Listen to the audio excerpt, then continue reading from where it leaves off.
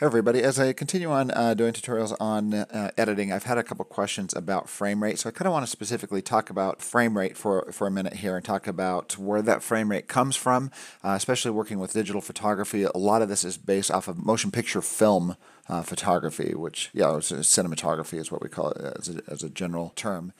But yeah, the difference between film and digital video editing, because now everything is digital except for when they shoot on film, they transfer it over digitally and the movie is edited digitally. But all the concepts of editing have come from motion picture film shooting and editing. So I want to talk specifically about frame rate and explain exactly how that works.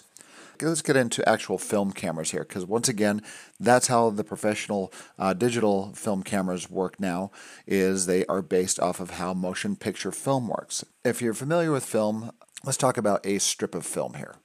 Strip of film, I'm going to put the little sprocket holes on it, and these would line up on the other side perfectly, but I'm just kind of spitballing here. So if we have what's called a film negative is going to be film that has been chemically treated and has not ever seen light, and it has this light-sensitive chemical that's on the film. So when it runs through a film camera, it has never seen light, and the light's going to come through the camera and burn an image onto the camera. What they oftentimes do is when they take a roll of film. When you buy a can of film for a motion picture film camera, it has got a roll of film in it. It's got this film negative here that's been basically rolled up onto a core. Basically have a core, and then it'll have the film that's basically wrapped around it and creates this roll of film. That roll of film is done in a lab under dark circumstances where they put it into a very dark black bag that's very opaque. It's all taped up. It's stuck into a can, and then that can is taped up around the edges as well, just to make sure that light does not touch that film, because if it does, it will ruin it. So, sorry, this is very crude, rudimentary drawings here. So let's get into the mechanics of a film camera now, because first of all, that roll of film, and it's usually done in what's called a changing bag or a film tent, basically, where you can put the can of film inside of the tent, put a magazine. A film magazine is going to be the magazine that holds the film, and it has two parts here. Basically the film is going to be stuck into this magazine that is light-proof, and you're going to have the feed reel on one side, and then the film's basically going to come out at the bottom of a little slit that feeds it inside of the camera body. Then the film is taken up on this side right here, so this is going to be exposed film on this side. It comes back in and sends the exposed film up to the side. This is called the take-up reel. So this basically feeds the film out. It gets exposed inside the camera body, and then the take-up reel is on this side. So when the film is stuck into a magazine, you do it inside of a black bag or a film tent that is light-proof. You have to basically reach your arms into those little armholes and take the film out of the can and kind of feel yourself around and feel around and put it inside the feed portion of the magazine. Then you're going to basically make what's called a U here, a U shape. You'll basically have this little strip that's sticking out, and while this is still in the tent, you're going to make this little loop, and then you're going to feed this up through another little slit that's on this side here, and feed it up onto the take-up reel there, just so it sticks basically, and you get that going, and that's basically it. Once that's done, you're going to take it out of the film tent. This part's going to be exposed, and that's going to be just fine, but you're going to mount it onto a camera body. You're going to open up the big door on this thing, open it up, because this is going to be blocking off light as well, and you're going to take this film strip here and basically you're going to stretch this out. You're going to feed extra film out. Basically, you're going to take that film strip and put it through a series of gears, and these gears are going to line this up so the film is on what is called the image plane right here. This is going to be this flat plane where light's going to come in through the front of the camera and hit that film. So I'm going to make a couple more gears here. Then the film is fed over to the other side of the camera where it has a couple more gears that will feed it back up into this take-up reel here. So basically you stretch that U out, pull it, and extend it through these little gears here, snap them all together, and then once you close those gears, you run a little bit of the film through the camera and it's set to go. You slam the door, and once you close that door on top of this, there's no more light that's being let in except for one source, which is the gate on the front of the camera, where you have a lens mount here, and the lens is going to be stuck onto the front of the camera here. You're going to have glass that's in here that bends the light, basically going to have this concave piece of glass that's in here, or a series of lenses that's in here that'll bend the light. So if you have a point of light, let's say you got like a little LED right here, and that light is shining toward the camera, it's going to spread out and it will hit that lens, and that lens will focus it back into the camera to a fine point if it's in focus right on that chemically sensitive film there for a certain amount of time, and it's going to burn an image into your film. Now if we take this camera and we rotate this around so we're looking at the front of it here, So now we're looking at the front of the camera here. Here's the camera body, and we got that film magazine on top that's feeding the film down into the camera to that film plane. So here's your film plane. So what you've got in front of this is going to be the only part that's going to be letting light in case, of course, if you open up the door, that'll expose everything and ruin everything. So what this has is it has a lens mount on the front of the camera here, and then you have a very specific sized gate that lets light in. So you'll mount that lens on, and then this gate is built into the camera right here that'll let light in kind of a square shape. And then that light will go inside the camera and will expose that strip of film right there, that one single frame there. We're getting to frame rate here in a minute. But now if the film was moving through the camera and this thing was always open, you would just have a big streak of light just going across your whole strip of film. So it's got to have a way of blocking off the light so it can change to that next frame. So here we have the film strip that's going down through the camera, and these are my little makeshift sprocket holes, not really straight or even, but you have these little pins that grab these sprocket holes and pull the film down and feed the film through the camera. They're usually like little hammer looking like things like this mechanism that basically moves over, grabs it, pulls it down, moves back out, and lifts up again, moves over, grabs the sprocket hole, and it continues that process and pulls the film through the camera. A lot of mechanics going on here. But what we have is this little gate in front of this that's letting light through the body of the camera and burning an image onto the film plane there. But what we've got also next to it is going to be what's called a rolling shutter.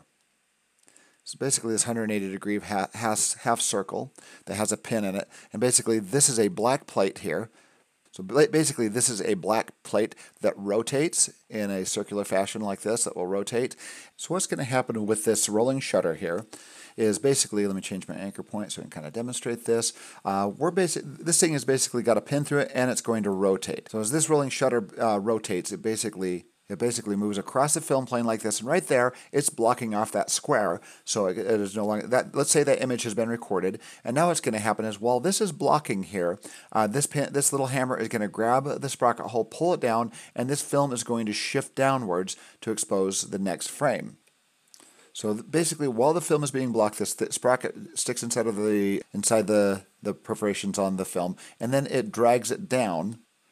So this frame has been exposed, and then this rolling shutter will roll off of it, and now it will progressively, this is where the word progressive scan comes from, it will progressively expose the next frame. So when it's like this, so while that is rotated off there, it's going to record the next film frame. And then after that image is burned in there, and the film is holding still, by the way, while it's burning that image in there, and then the rolling shutter rolls over the film again, then the film is moved down, and then the rolling shutter moves off of it, and then it burns the next image in. Then once the film has been moved down, the rolling shutter moves, and it exposes the next frame. And that way you have a sequence of frames, one frame, and these are just individual still images, and they play in sequence one after the other, which creates the illusion of motion. And that's basically how a film camera works, and it does this 24 times per second. We call it 24 frames per second. So it's taking 24 pictures, still images per second, and then when you play them back in sequence, once again, it creates the illusion of motion. Digital film cameras have been based off of this technology, and they kind of copy the frame rate. They copy exposure time as well. This is called a 180-degree shutter here.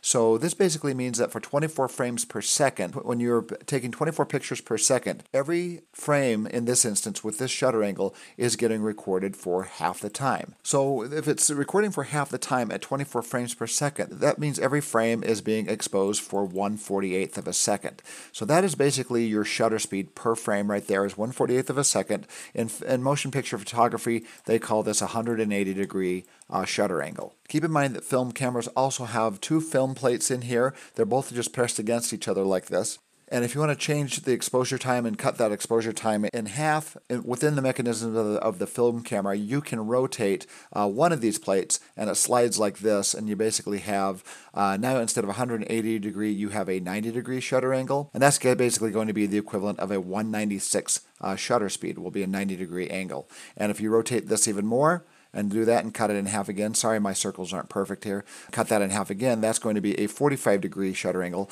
and so that even cuts the time in half again. And that way you basically get choppier and less motion blur, which gives you kind of choppier images if that's what you're going for. And you can find these shutter speeds charts online to find the equivalents. But if you're working with film, if you're working with a professional digital camera, if you choose shutter angle, that basically means the standard is going to be 180-degree shutter angle is going to be the equivalent of 1/48. This is if you're shooting at 24 frames per second.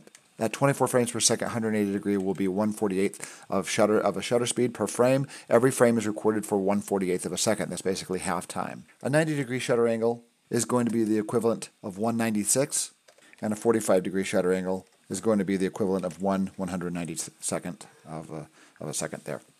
So each time cutting the exposure time in half each time. So just kind of showing per frame how long each frame can be exposed for, kind of some standards inside of a motion picture film camera and how that translates to digital video and film technology. Having kind of learned this concept, let's go into Premiere now. I'm going to show you a little bit about how frame rate works inside of Premiere here. So I'm going to go to a scene folder here and we're going to pull out a specific shot. I'm going to double click on a shot and open it up. This is one shot right here. And I'm going to talk a little bit about timecode right here. So it starts with the slate, and as we skim through it, this clip has a duration of 48 seconds and 19 frames. And this was shot at 24 frames per second. If you select the clip down here in the timeline, it shows right here that this is a true 24 frames per second progressive scan. There's that P. That's what the P stands for with progressive scan, is the sensor is simulating film where it's progressively scanning the image from top to bottom and saving it as an individual frame. So I'm going to pull this clip and drag it onto the timeline here so we can just kind of observe this clip here. So once again, this is 48 seconds, 19 frames. Let's talk about time code. Basically, you have your hours meter. The first two zeros is your hour meter. The second two are your minutes meter, the seconds meter, and the frames meter. Oftentimes you'll see it displayed like this, represented like this, where you have your first hours, minutes, seconds, frames. Down here, this is an arbitrary time code that was shot on this camera, where it's just running this arbitrary time code. So every shot that you shoot has its own individual unique time code. Now, as we move down to the timeline here, and you'll notice on the timeline, this is at 1 minute, 18 seconds in the timeline here. As I use my arrow keys to the right and to the left, basically this is what it does. It steps through one frame at a time. Each one of these is an individual still image, and it's playing through each one of these, and it connects them all together as a movie file. So that's what a movie file is a collection of these still images, one after the other. Let's move into the shot here a little bit. So if you're trying to edit to the frame inside of Premiere or another editing software, you're going to use your arrow tools here to go left and right, and each one is an individual picture. So that is a frame, that's a frame, that's a frame, that's a frame. But it recorded these all in sequence and plays them back to create the illusion of motion. As we see these frames playing one after the other, we feel like we are watching movement playing before our eyes. Now notice here on my timeline, I've got the frame that I'm on is 1 minute, 18 seconds, and 22 frames. Watch what happens as I arrow to the right, and this gets up to 23. There's frame 23. What it's going to do is I arrow to the next one. The 24th frame is represented by 0, 0. Notice it changed the second meter up to 19 seconds rather than 18 when it hits the 0, 0. And then this will count through the next 23 frames, hitting my arrow key one at a time. 23 resets to 0, and it updates the minute meter to 20 seconds. So basically, you do have the capability of editing exactly to the frame. Now, when we're talking about the importance of editing to the frame, I want to recommend a really excellent documentary. This can be found on Vimeo. I'll put the link in the description. But this documentary is called The Cutting Edge, the Magic of Movie Editing. It's fantastic. It was done by the BBC. It's about an hour and a half long, and it goes to the history of editing. The part that I want to specify specifically comes in at timecode 725. This is not my work, so I'm not going to post it in here. But this talks about, this talks about why one frame counts. It talks about having the ability to edit to the frame. And it has interviews with Steven Spielberg, with Quentin Tarantino, and lots of different editors as well that kind of talk about the importance of editing to a frame. And that ability you have in pretty much any professional editing software that you're working with. You have the ability of editing to the frame. Now, future episodes, I'm getting more and more into editing and kind of editing technique. But like I said, if you have something here on the timeline and you want to cut exactly to the frame, well, first of all, you can go up into your source monitor if you're going to edit something and put it down in the timeline. Let's say I want this edit to happen at a very specific part here. I want it to start where the camera starts moving right here. So right there, and now I can arrow back one frame at a time and get it right where that camera just barely starts to move. Now I'm going to arrow forward, and right there, I'm looking at this cup right here on the edge of the frame, and right here, it barely starts to move. I want to begin that shot right there. I'm going to hit I for endpoint. I'm going to press this, let it play through, and I'm going to get it on an exact frame when I end it as well. Right when that light turns on, maybe a beat, and maybe before her arm starts falling out of off the light here. So right there, I arrowed back to where her arm is holding still. I'm going to arrow forward, and there it's barely starting to move. So you can get this on like a very, very specific frame, hit O for out point, and now I've got an exact amount of frames there, and the duration of this clip is now 9 seconds and 6 frames, and I can drop that down in my timeline. Hit period and drop it down to my timeline, and I've got that exact cut down inside my timeline now. So basically that's how frame rate works, and if you have any questions or comments, please let me know.